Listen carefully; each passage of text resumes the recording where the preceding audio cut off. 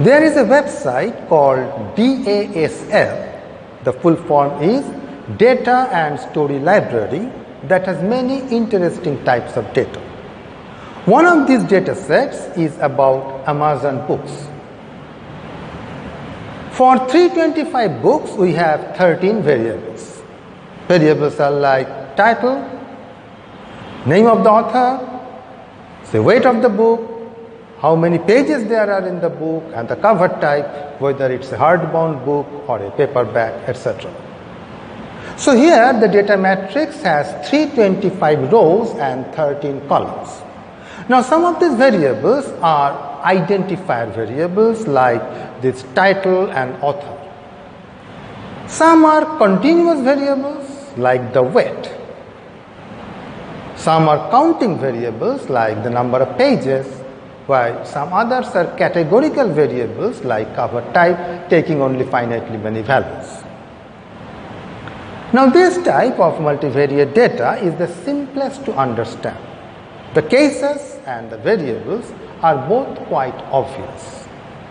Next, let's look at a slightly more involved form of multivariate data, also from the same website, DASL.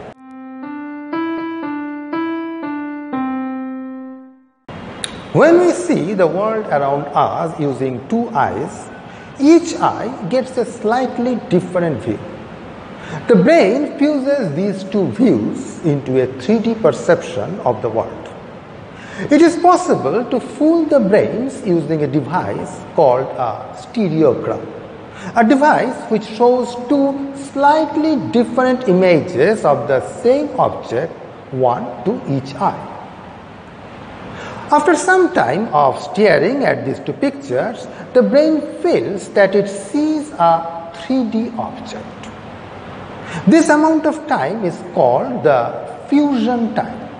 It depends on the image and also on the person who is viewing the images. Some researchers wanted to know if this fusion time may be reduced by telling the person beforehand about the 3D object they were supposed to see, like a floating square in this case. To test this, two groups of individuals were each shown the same stereogram. The persons in the first group were told about the 3D object beforehand, while those in the second group had no idea about what they were going to see. Each person was to press a timer button the moment they started perceiving a 3D object. So we have two bunches of fusion times. Now this may not look like a multivariate data, but it is. Here each person is a case, and there are two variables, the fusion times and the group to which the persons belong. Next we shall look at a third type of multivariate data, which you may find surprising.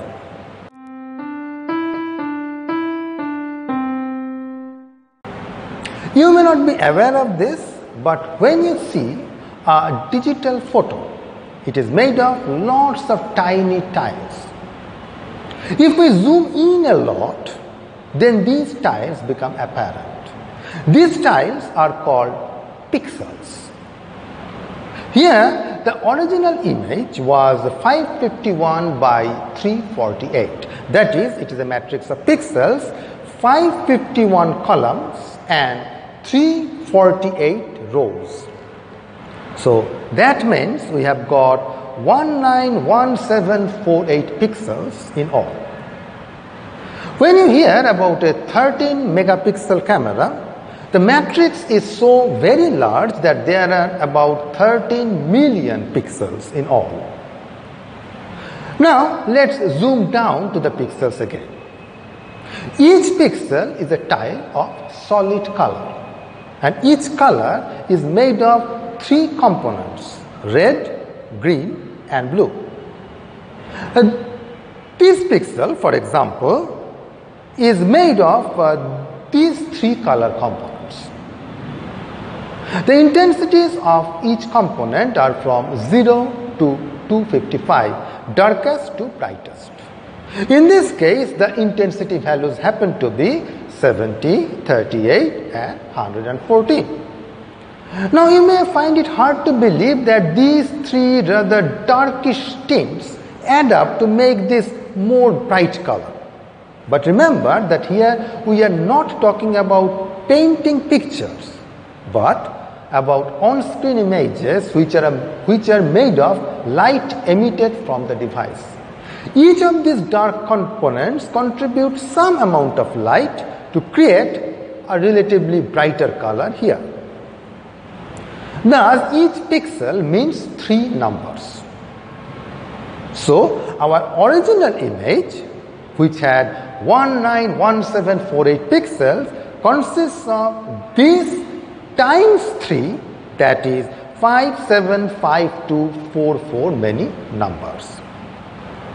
That is values of as many variables. For example, one variable is for the red component of the top left-hand corner of the image.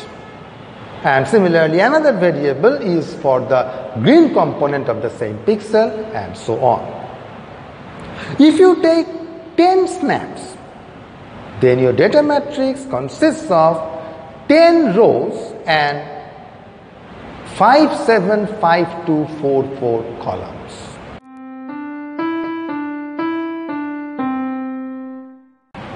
In the first two examples, we had n greater than p.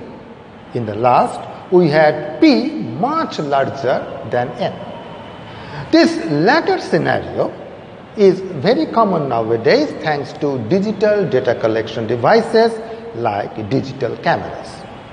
The methods suitable for the n greater than p case are not suitable for the p much larger than n case. Indeed, a new branch of statistics has developed to deal with the latter type, and this is called high dimensional data techniques. Now, however, in our elementary exposition, we shall restrict ourselves only to the traditional n greater than p case.